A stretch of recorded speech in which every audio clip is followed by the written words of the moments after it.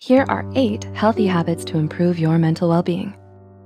Number 1, adopting an upright posture. Attention! It's time to stretch out those muscles and stand like you mean it. According to a study in the Journal of Behavior Therapy and Experimental Psychiatry, upright posture can have a positive effect and reduce fatigue. The preliminary study's conclusions suggested that adopting an upright posture may increase positive effect, reduce fatigue, and decrease self-focus in people with mild to moderate depression. Are you hunched over your phone right now, computer? How's that posture looking? Number 2, practice positive thinking. Research continues to show that your thoughts about yourself strongly affect how you feel. The best way to change any negative feelings you may have is to counteract them with a positive one. According to psychologist Patricia Hartnett, when we perceive ourselves and our life negatively, we can end up viewing experiences in a way that confirms that notion. Instead, practice using words that promote feelings of self-worth and personal power. So instead of saying, "I was horrible at my math test," use positive words and self-compassion, like, "I'll study harder next time, and then I'll do better on the next test." Number 3, take a walk in nature. My favorite. Nature. Is there anything quite like the green grass between your toes?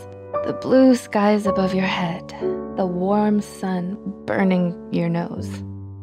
Forgot the sunscreen.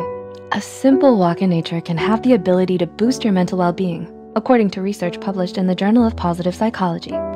A 2019 study from Canadian researchers found that merely 5 minutes of contact with the natural world improves mood, human health, self-esteem, and general emotional well-being.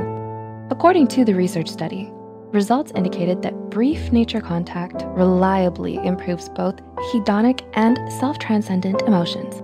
Time for a nice walk in the park with your dog. Of course, don't forget to bring the sunscreen this time. Number 4, hug someone. Sometimes we just need a hug. Maybe that's what your parents once told you. And sometimes they're right.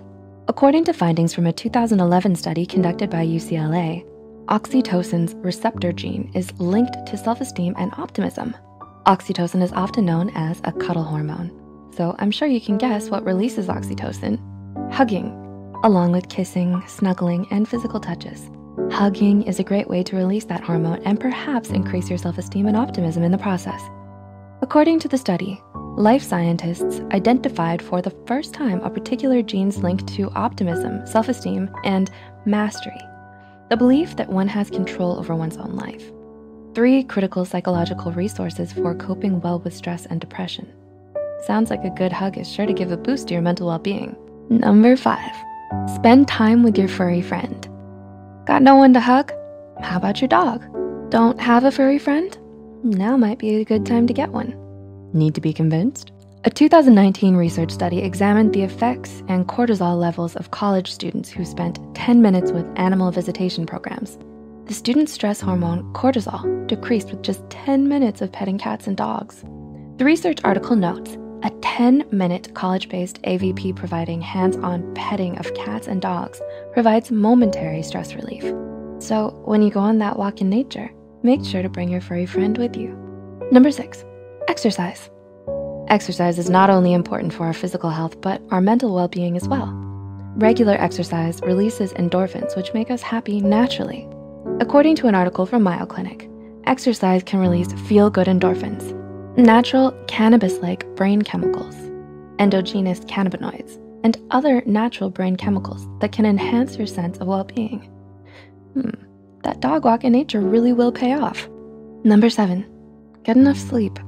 You may have heard adults need a good 8 hours of sleep each night. Well, you definitely heard right. We need a good night's rest to recharge with enough energy for the next day. Not getting your 8 hours of sleep every day has been shown to negatively affect your mental health. What makes things worse is 60 to 90% of patients with depression also have insomnia, according to the Sleep Health Foundation. So people whose emotional well-being may already be suffering are possibly causing further health problems by not being able to get their full rest. Not only do you get grumpy and groggy from not getting enough sleep, but it's not the best for your emotional well-being in the long run. And number 8, keep a gratitude journal. Expressing gratitude can work wonders for our mental well-being. Gratitude has been linked to increased happiness, mental health, and improved well-being, according to psychologist Patricia Hartnett. Hardneck notes that the best researched method to increase feelings of gratitude is to keep a gratitude journal or write a daily gratitude list, which means every morning before that walk, write down something you're thankful for, no matter how grand or simple.